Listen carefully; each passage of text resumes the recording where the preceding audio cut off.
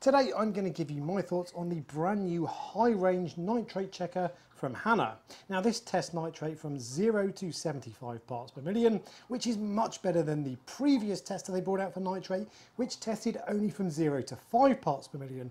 And that one had a really long testing process, which took about half an hour and ran through a lot of steps and was very frustrating. Whereas this is much quicker and easier to use, and of course gives you a result over 5 parts per million, which was another restriction of the low range checker.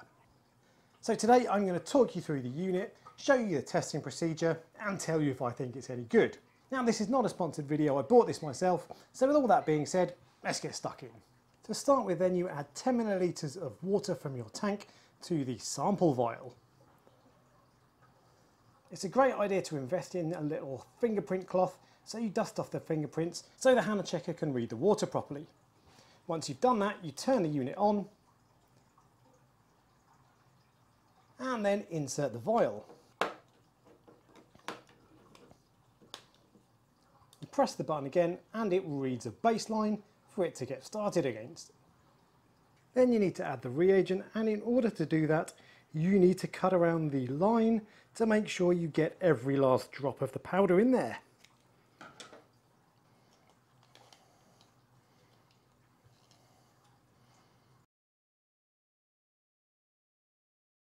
Then carefully add the reagent to the sample water, making sure you don't spill any. It's really important you get every last bit in there.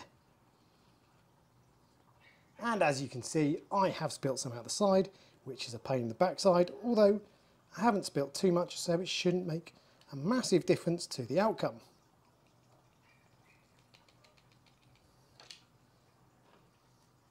Now I considered reshooting that footage so it's nice and slick, but I wanted to show you one of the downsides of this unit, and that is that it is a little bit of a pain in the backside to get the reagent out of the sachet and all of it into the bottle. But I've got 99% in there, so let's move on to the next stage. And the next stage is to shake vigorously for 2 minutes, but you don't want to watch that, so we'll come back when I've finished. When you finish shaking then, you need to give it a dusting off before it goes back in for its final test. Now it's worth noting at this point, as you can see, that it's gone pink, so this is the exact same procedure as the Salifert kit that you might be used to, only the difference is you get a robot to read the colour instead of having to do it by eye, so I reckon that will be much more accurate. You then pop the sample back in the nitrate checker, press and hold the button and it will start a 7-minute timer, and we'll come back in a minute and see what the result is. Now while it's doing its thing, let me tell you about the reagents. You get 10 of these sachets in the box, so you are good for 10 tests. However, if you want to buy replacement ones, they are £1 each and you have to buy 25 at a time, so they are pretty expensive. Although to be fair, I will rarely test nitrate, so it's not that big a deal, but if you test nitrate regularly, it's going to work out pretty expensive and you could easily spend 30 quid a month on these kits.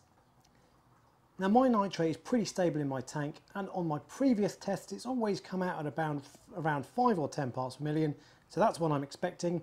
Let's see what this says. So there we are, the Hanna high range nitrate checker reckons my nitrate is 10.6 parts per million, which I reckon is probably accurate. I've got no way of testing whether it is accurate or not, but I think it probably is, and I always like the Hanna checkers and I feel like I can trust them. And in my opinion, the new high range Hanna nitrate checker goes along with the alkalinity checker and the phosphate checker as really good test kits, and these three are pretty much all I think I need for my tank in terms of testing. So it's a thumbs up from me. It's a little bit expensive at £70 plus the reagents, but all in all it's a really good bit of kit, and if you've got the money it will save you time and probably mean you test nitrate more often, which is a good thing. Now if you're still watching at this point, that probably means you're a subscriber, and if you're a subscriber you might be wondering why I've done this video in a different style to my usual style. Well, I had my second COVID vaccine this week, I had a bad reaction to it and it absolutely wiped me out, so I didn't have the usual time to spend on a video. However, I really wanted to get one out on the nitrate checker because I think it's a good bit of kit. And as a bonus, I'll give you a quick update on my tank. Now we've had a bit of a hot spell here in the UK with temperature hitting 30 degrees C. My tank usually sits at 25 degrees, which is 77 Fahrenheit, but it went up to 27.5 this week, which is 81 Fahrenheit. So to combat that, instead of using the crappy little hobby fans we use, I have used these two enormous house fans. Now they look horrendous, they take up a load of space and they sound like an airplane taking off, but they have made a difference to my temperature, and as you can see it has now peaked at 26.3 instead of 27.5 degrees. So it's made a significant difference, and I suspect my corals will be happier for the smaller temperature swing. If you enjoyed the video then give it a thumbs up and subscribe for next week, and until next time, happy reefing.